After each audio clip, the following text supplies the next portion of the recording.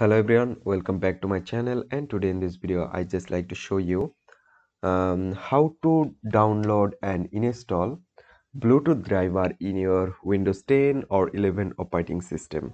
So let's begin our video. So first of all, what you need to do, just open on your browser, any kind of browser you can open, and just go to search bar and type for download Windows 10 Bluetooth driver. Just type on download Windows 10 Bluetooth driver, and then at the first link you can see www.intel.com Intel wireless Bluetooth for Windows 10 and Windows 11. So just open on this.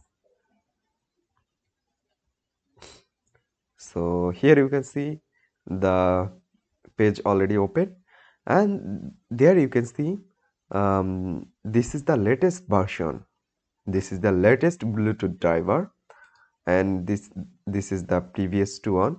And if you want another version, just go on down below, and here you can see the another product is here. You can download it, but this is the latest version and you can download it. I think this is the best.